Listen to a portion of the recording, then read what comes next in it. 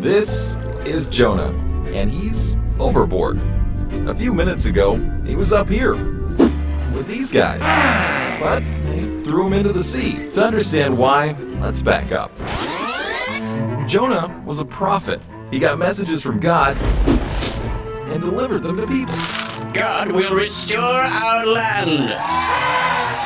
Everything was fine until God gave him this message. Dear Nineveh, in 40 days you will be destroyed. Jonah didn't like the message, and he really didn't like Nineveh. So he did what any of us might do when confronted with the clear, unchanging will of an all-powerful God. He ran. He ran in the opposite direction of Nineveh. And he didn't stop at the sea. He kept going on this boat with these guys until they realized that Jonah was the cause of this horrible storm that tossed their ship, and they tossed him overboard. That's when Jonah met the very big fish. Fish stomachs are strange places, but they get you thinking about life. And Jonah realized he'd made a mess of his. He decided that God's way is the best way, no matter what. And he got the chance to prove it. Jonah arrived in Nineveh, a foreign city filled with godless people. He knew his mission. He held his message. All that remained was a choice: speak or run. 40 days from now, Nineveh will be destroyed! With those words, Jonah went overboard again. Not like a fool being tossed to the sea, but like a man diving headfirst into destiny. And something wonderful happened. People were saved. A triumph of mercy set in motion by one man, armed with 8 words and the decision to stop running and start talking. That is the story of Jonah. And the really big fish. That's gonna leave a stink.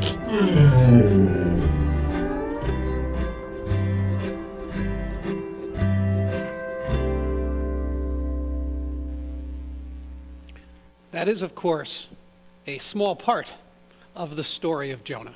The rest of it we will be uncovering over the course of the summer. And I'm really excited about this study in the book of Jonah. When I was really starting to cut my teeth spiritually and kind of grow up in my faith, I was a part of churches, and we would simply start at the beginning of a book of the Bible, and we would work our way through it, nearly going verse by verse, just working our way straight through a book for however long it took to understand fully and completely the message. And that's really the style that we're going to be pursuing this summer. We're going to be spending, it's 4 chapters, and we're going to be spending the duration of the summer unfolding, unpacking, and trying to get inside this incredible little narrative. Now, as a series, Jonah and the Cautionary Whale, I think we're going to learn a lot about what it means to be a Christian and to follow God. We're going to be asking questions about what's our place in the world and what is my responsibility in the world. We're going to try to figure out a whole host of applications as we study the life, or this particular segment of Jonah's life. Because this book really does flirt with a lot of the answers to these kinds of questions. And most of all, it stands as a cautionary tale about resisting God. And so I'm really excited about it. I think it's going to be a great series. I know that for me personally, the study of the Bible has been a huge part of my development as a Christ follower. And so this should be, I hope, for many of you, a similar experience. This morning, we're going to be exploring the importance and the impact of a word from God, and kind of looking at this idea of, as a follower of Christ, what is it that we are supposed to be living for? Now, most of you probably know someone at this point, most everyone does, knows somebody with Alzheimer's. I think most of us have some sort of experience with some relative or friend or something that has it. My grandmother did for about like 10 years. And it's a really disturbing kind of a disease. Well, one of the things that is common is, especially before you sort of know what's going on, people with Alzheimer's often begin to wander away for no apparent reason. And they have an idea as to where they're going, but of course, they can't actually navigate that. Well, there was a place in Germany, a facility, a hospital, that they were having this problem that their Alzheimer's patients were escaping. They were finding a way out, and they were kind of sneaking out, and then they would wander off, and they would just disappear into the community looking for whatever they were looking for. So, of course, this is a pretty significant problem. You're starting to lose patients. No, literally, not patients, patients. Anyway, they're losing the people. And so they're losing the people. And so some guy has this idea. He's like, you know what? Let's build a fake bus stop. So that's what they do. A lot of people didn't like the idea, but they built, it's in Germany, they built a fake bus stop right out front of this hospital. So, of course, the patients would kind of sneak out, and they knew they had to get out, and they knew they had to get away. But since they didn't really know where they were going, they would see the bus stop, and they would decide to wait for the bus to leave. So they would sit down at the bus stop, and eventually they would see them, and a nurse would come on out and just sit down at the bus stop with them and just chat it up for a little while they waited for the bus. That, of course, was never coming. And then eventually they would forget why they were sitting at the bus stop, which is normal. And the nurse would say, hey, would you like to come back in for a nice cup of tea? To which they would always say, sure. And they would walk right back in without a fight. So it worked. They were catching patients all the time who were trying to escape. And that is, of course, a clever solution. And it's just a wee bit cute. And, of course, it is also depressingly sad that this is what so many will look forward to. And how many of us actually live this way regularly. We sort of just meander about, not really sure what we're doing or where we're going. We have some sense that something has to happen, and so we start wandering off. And then all of a sudden we are distracted by this or by that. We're sitting at a fake bus stop with nowhere really to go. The importance of purpose in life cannot be overstated. Otherwise, someone's going to come along and they're going to just offer you a nice cup of tea to draw you back into your little hovel, where you will again restlessly wonder what you were supposed to be doing. A study was done recently about the value of purpose. It was a long-term 14-year study. It tracked 6,100 Americans from ages 20 to 75. Pretty extensive study. They found out, when other variables were controlled for, that having a purpose in life made you live longer. It increased your longevity. Other studies have been done, of course, talking about happiness and satisfaction in life and all of these things. This one was the first to determine that you actually live longer when you have a purpose, a reason to live. And if the scriptures are true, if the promises of God are true, you live a lot longer than they know. Because if you live on purpose for God, you've been granted the gift of eternal life as well. It's extremely important to know that God, He has a purpose for your life. There is no need to meander aimlessly around to wait at some fake bus stop. See, God loves all of His creation. He loves it desperately. And He is sending you to show it. You have a reason. If you'd open up in a Bible to the book of Jonah,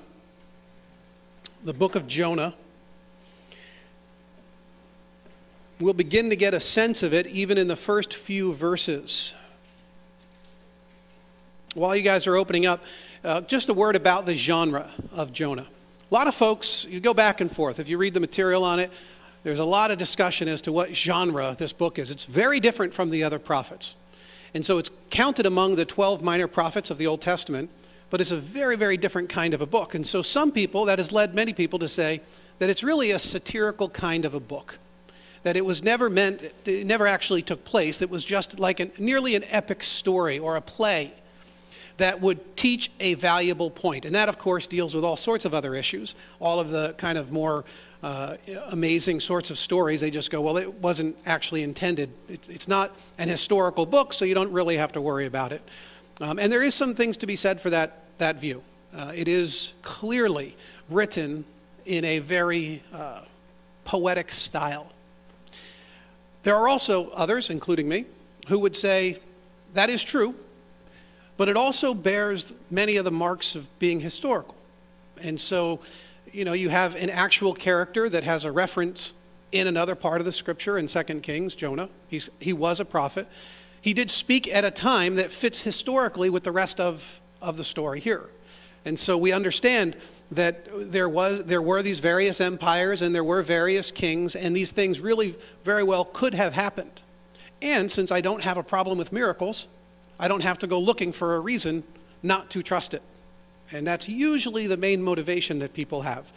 But once you grant the existence of God, you really don't have any yeah, if you grant that God exists, you have to at least assume for the possibility of miracles, and that means really we shouldn't have any issue with the possibility of miracles happening even today, and certainly not when we're reading about them here. And it's told in a fairly straightforward way. It reads as if somebody was recounting a story that took place, a real historical moment. All right. So the date. Jonah preached sometime around 770 BC. And the background to it is the movements of the Assyrian Empire. We have a map about the region. So if you see the kind of the light green area, this was the Assyrian Empire, their area of influence or control around 670 BC. All right? So they covered this massive area. Much of Israel had to pay tribute to the Assyrian Empire. And so they were constantly under threat from Assyria. They had a massive, massive empire. However, by 824, they had been reduced to the still massive area, but the darker green area. So if you notice, there's on the left, on the coast, you'll see Samaria and Tyre and Sidon, Damascus, Jerusalem right there in the middle, and Judah, right, that little kind of yellowish spot. Well, that's Israel. So Assyria had been beaten back. They had retracted as a kingdom in the 100 years, or the 200 years between 800 and 600, and Jonah happens somewhere in the 700s, about 770. So the Assyrian Empire was in full contraction at that point, which gives the northern kingdom of Israel a great deal of renewed vigor. They're no longer under constant threat from Assyria. They were under threat still, and eventually the Assyrian Empire would rise again. So after Jonah's time, Assyria would actually become an instrument of God to bring just a terrible, terrible time into Israel's history. So the expansion and the contraction of these happened. Our story happens at a time when Assyria had been beaten back, and there was kind of, I don't want to call it a golden age, because the golden age of Israel happened under King Solomon. This is quite a few years later, but this is as close to a golden age. This is like a silver age that the northern kingdom ever experienced while they were a divided monarchy. So this allowed Israel, when you start talking about Nineveh and Assyria to the Israelites, they remember the oppression. They know that they're always a threat. They understand that they have already been here, they have already done horrible things, and they're always nervous that one day they would again, because they had massive, massive imperialistic desires. All right. So what do we learn in chapter 1, verse 1? The word of the Lord came to Jonah, son of Amittai. I like this because the word of the Lord came, you'll see that in the very first verse. To me, this captures the idea that God initiates the mission. See, the word of the Lord comes. It's God's initiative. He does it. He starts off this book. This book starts abruptly because it's God's initiative, His concern, His love that prompts this mission. And I think this is an important bit of biblical studies. God always initiates. You'll see this time and time again. From the very beginning. What are the first words in the Bible? In the beginning, God created. His initiative. Then he goes on to create this beautiful planet, the animals, the food for all of his creatures, and Adam and Eve, all his initiative. Then, after the rebellion and the fall, God goes looking for Adam and Eve. He gives them the garments to cover their nakedness. His initiative. All of his initiative is rooted in his great love, his compassion, his concern, his great mercy toward all of his creation. Later on, when God sought to turn the tide, when humanity's decline was very much apparent, he wanted to find someone who would stand and declare his great love. So he called Abraham, Genesis 12, chapter 1. Now the Lord said to Abram, he was called Abram then, go. Go. Once again, God's initiative. See, we often forget this. We like to talk about seeking God. And that's good. We should seek God. That's a good thing to do. But the primary direction in this relationship is God seeking you. It's God seeking me. We like to think of it, oh yeah, I'm so busy seeking God. It's a good thing that I do that. But you see, God is seeking you. And for some of you, this is important to hear, because you wonder sometimes if God really does care about you. You wonder if he really does have some sort of a plan for you. You wonder if he wants to have a relationship with you. And every page of the Bible says he does. He does. He has taken the initiative, and he does it time and time again. What will you do with that? Changes the dynamic of our relationship just a little bit, doesn't it? See, when you view this whole Christian thing as your own little spiritual project, then if nothing happens, it's just because, well, you didn't pursue it. I mean, it's no big deal, right? I didn't do it. Well, I'll get to it because it's mine. It's my responsibility. It's my initiative, so I'll get to it. One of these days, maybe when I have kids, maybe when the kids get older, maybe when they're teenagers and I'm going out of my mind. One of these days, maybe when I have time, when I'm not doing immoral stuff anymore, maybe I'll come back and I'll cycle around to this relationship and I'll see how things go then, because it's all my initiative. But it isn't. It's his. And when we don't act on it, we are actually rejecting him. See, it changes the dynamic of the relationship. How many of you remember the days when you are dating maybe, or you were dating? Maybe you were dating your spouse. Those of you who are in a coupled up right now, how many of you were the pursuer? How many of you were the pursuer, right? Pursuer, a couple, yes, great. Couple, do we have no one who's willing to admit they were the pursuer? You're right. You had to pursue it, right? All right. You're the pursuer in the relationship. Now, when you're the pursuer, it changes things for you. Because now you go out there, you give it all, you get your heart out there, you lay it out. Tell me that I'm not right. And then you're rejected. It's like, oh, heartbreaking. I did everything I could. It's different when you're the one who's being pursued. You see, but can you put yourself in the position of the pursuer for a moment? You see, this is the role of God. He's pursuing you. He's putting it all out there. He's laying it out in front of you, and he's saying, I love you. I have a plan for you. What will you do with it? The word of the Lord came and initiates this great mission. And in this word from the Lord, we learn that God's great compassionate concern extends beyond his people. Look at verse 2. Go to the great city of Nineveh and preach against it, because its wickedness has come up before me. Now, Nineveh, of course, was it was a city of great importance. On again, off again, capital of Assyria. It wasn't quite this is an actual photograph of ancient Nineveh. I'm just kidding, you can't. This is an artist's rendition of even just one of their great temples, considered to be one of the most amazing cities of antiquity. It's in northern Iraq, across from Mosul. And in Jonah's day, though it wasn't the capital, it was still a very great city, and it represented Assyria. Because back in Genesis chapter 10, we're given this indication that the Assyrian Empire was built upon these great city-states, Nineveh being the first and the premier of them. And so it had come to represent all of the birth and cruelty and imperialistic lusts of the Assyrian Empire. When you speak about the great power of this amazing empire, Nineveh would have quickly come to mind. And this commission for Jonah was unique. We do not have another prophet that was sent in this way to a cruel and fierce nation that was often threatening Israel.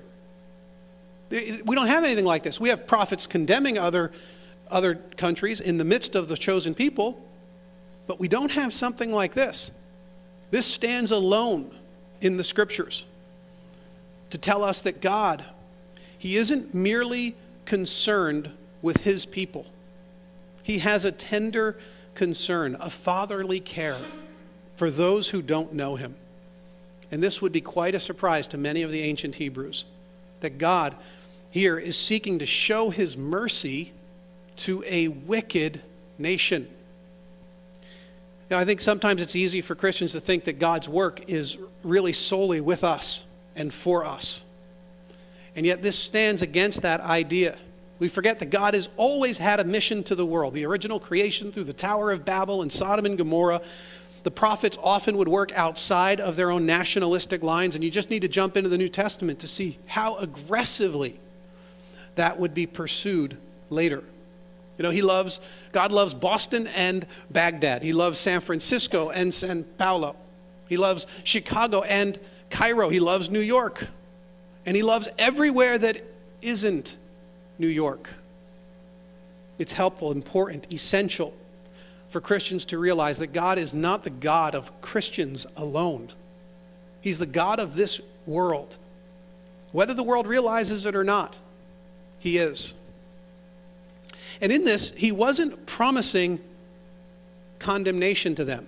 The language here is rather difficult, and scholars struggle with it. You see in verse 2, go to the great city of Nineveh and preach against it because its wickedness has come up before me. They struggle with this because the idea of preaching against it the nuances of it could go in a few different directions. One of the ancient translations, the Septuagint, talks about preaching within it. The word evil here is often used of calamity. So it isn't just their wickedness, but it's quite possible that some horrible thing has befallen Nineveh. So it isn't simply about a prophet going there and yelling at them. That's how it can often read to us. But this might very well describe an act of compassion. This would explain a lot of what Jonah says later on. That some great calamity had befallen this wicked people, and God wanted to show his mercy. He wanted to call them back and give them another chance. There was a guy, he was driving home from work, and he was pulled over for not wearing a seatbelt. So a week later, he's driving through the same way back home from work, got the ticket the first week. A week later, the same cop pulls him over, not wearing his seatbelt. Same ticket. 2 weeks, 2 tickets. So the cop says to him, so have you learned anything? And the guy says to him, yeah, I learned I need to drive home another way from work. Really? Because we like to look at the police officers as the ones who are doing nothing but judging us, giving us grief, writing us tickets. But why can't you actually take him for what he's saying? He wants you to be safe. He might actually care. See, we view God as this angry sort of God who's just always looking for judgment. By offering the threat of judgment coming, he gives us a chance to turn.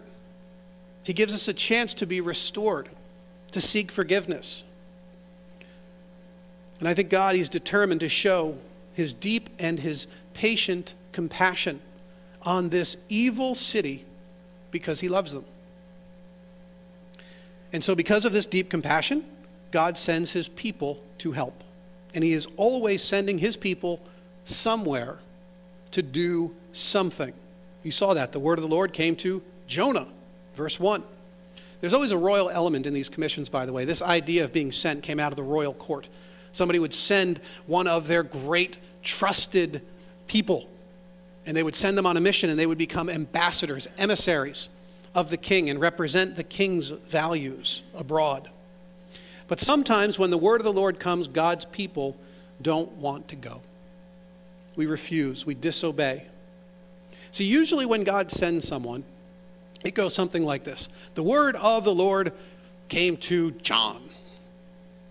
And John goes and does whatever the word of the Lord says. So the word of the Lord comes to James, and James, you go and do whatever the word of the Lord said to do. Genesis 12:1, that verse we looked at before. Now the Lord said to Abram, go. And then a few verses later, it says, so Abram went, as the Lord told him. Good advice. The Lord says go, always good advice. Now, it doesn't always go down that way. Occasionally, the word of the Lord comes to someone. Let's say the word of the Lord comes to Trevor. And Trevor says, no, can't do it. No can do, God. Nope, not ready, not able, not equipped, can't do it. And God says, yes, you can. And Trevor goes, okay, fine. This is another way that the word of the Lord comes and God's people generally respond, like Moses, Exodus chapter 3. He says, so now go. I am sending you to Pharaoh to bring my people, the Israelites, out of Egypt. But Moses said to God, who am I that I should go to Pharaoh and bring the Israelites out of Egypt? And God said, I will be with you. And Moses is like, oh, all right, I'll go. We see it with Jeremiah. The word of the Lord came to me saying, I appointed you as a prophet to the nations. Alas, sovereign Lord, I said, I do not know how to speak. I'm too young. But the Lord said to me, don't say I'm too young. You must go to everyone I send you to and say whatever I command you. Do not be afraid of them, for I am with you and will rescue you, declares the Lord. Then the Lord reached out his hand and he touched my mouth and said to me, I have put my words in your mouth. See, that's happened sometimes. No, I can't do it. And God's like, yes, you can. No, I can't. Yes, you're going to go. No, I can't. Yes, just go. Go. I'm going to be with you. I'm going to be with you, even to the end of the age. Jonah, of course, doesn't do any of this. Verse 3. But Jonah ran away from the Lord and headed for Tarshish. He went down to Joppa, where he found a ship bound for that port. After paying the fare, he went aboard and sailed for Tarshish to flee from the Lord. You know, this wasn't a mistake. This wasn't even a really big mistake. So many of us have made big mistakes. We know what it means to make a big mistake. I was reading recently that France ordered like 2,000 brand new trains. It was like a $20 billion train upgrade. And then they got the trains, and they're all nice and shiny and beautiful, but they're too big for their platforms.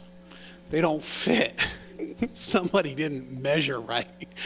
That's a big mistake. That's a $20 billion mistake. That's not what happens here for Jonah. Jonah didn't misunderstand. He didn't head in the... We can often make mistakes. That's not what's going on here. This is a rebellious act of disobedience. You know, God, he doesn't... God's people, they don't run in the opposite direction. You can see, you know, he's in Gath Hepher. He's told to go to Nineveh. He heads down to Joppa and then off to Tarshish. You know, God said, go. Jonah thinks, no, not going to do it. God tells him to go up to Nineveh. He goes down to Joppa. He's called east. He goes west. And he doesn't protest. He doesn't even take the second route. He doesn't even say, no, I can't, but you don't understand, but these people, but I don't want to do. Nothing. Silent. He just goes in the opposite direction. You know, if he has a problem with it, why not talk to God about it? If he's fearful, ask for courage. If he feels ill-equipped, then pray that God would do it. He did it for Jeremiah. He can send along the help, the support, the encouragement that we need if it's about fear and doubts. But of course, that's not what happened. He goes down to Joppa, a Gentile port. He chose a port where he wouldn't meet God's people, where he wouldn't be around them. He chose a place, Tarshish, where he could be as far away from the revelation of God as is conceivable. And off he goes. We're going to talk a lot more about that next week. See, sometimes God's people refuse to do what God commissions them to do. So how about you? We know this applies to us. We understand what he's doing. I came across a quote, Theodore Roosevelt. He said, if you could kick the person in the pants responsible for most of your trouble, you wouldn't sit for a month.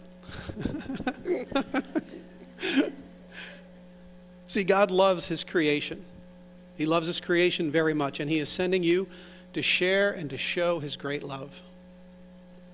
Matthew chapter 10, he says, "Go rather to the lost sheep of Israel, and as you go, proclaim this message. The kingdom of heaven has come near.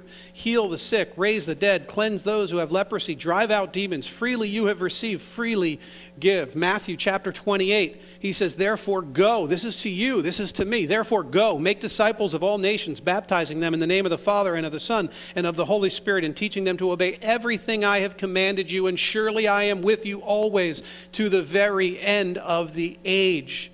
So will you refuse this holy commission? Because you're called by God to go.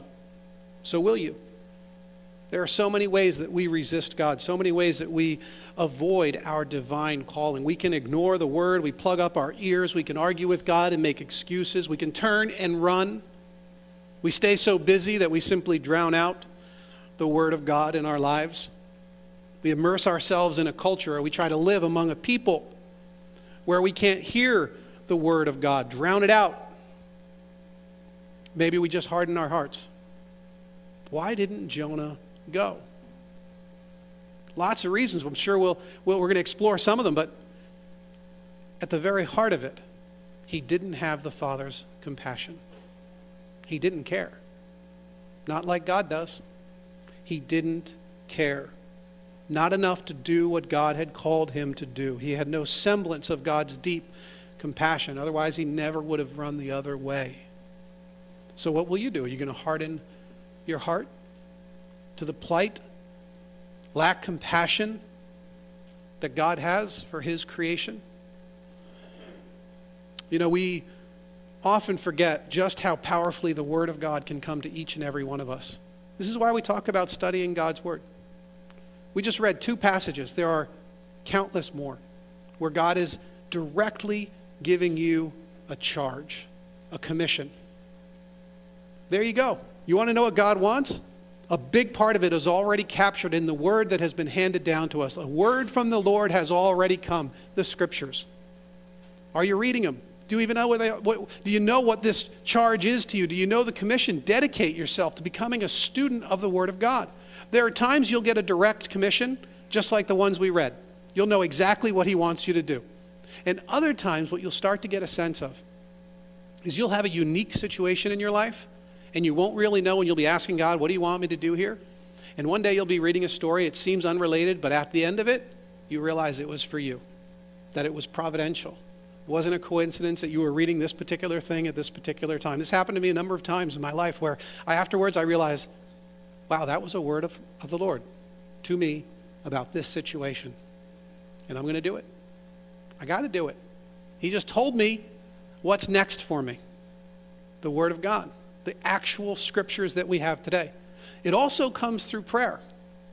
And this comes in 2 forms as well, does it not? There is actually direct speech. Every once in a while, I hear of a person who says, God told me. And I always want to know, did you hear it? Because that could be a really cool thing. It could mean that you're hearing voices. And you know, it could cut either way. Like maybe you did, and that's great. If you did and it really is from God, that's fantastic. It can't be much more clear than that. My experience has been that more often it happens more like the impression, more like a settled certainty that comes into your life. You know where you're supposed to go and what you're supposed to do and how you're supposed to be and what you're supposed to do for this person and that person, and you just sort of know it. As a result of this ongoing conversation with God, the fact that you will now know Jesus through the Scriptures and through prayer, you will simply know what the word of the Lord is to you. So you can cultivate this. You can actually go after it, or you can neglect it. So listen, running from God is going to come at a very high cost. There are serious consequences. Don't do it. Because you have a grand purpose in this world. God loves all of his creation. He is sending you to it, to share it, to prove it to them. Be a part of it. Don't miss out on it. Let's pray.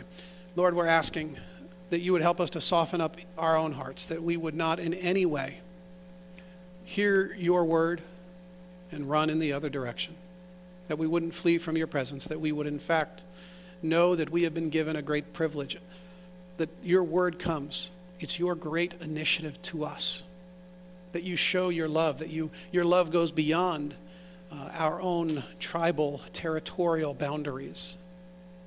And it goes deep into this world, and that you, Father, are sending us to share that love.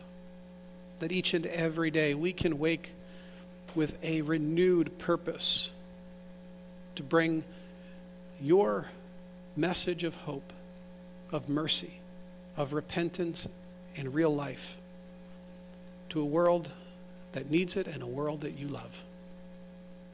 We ask it all in Christ's name. Amen. Amen.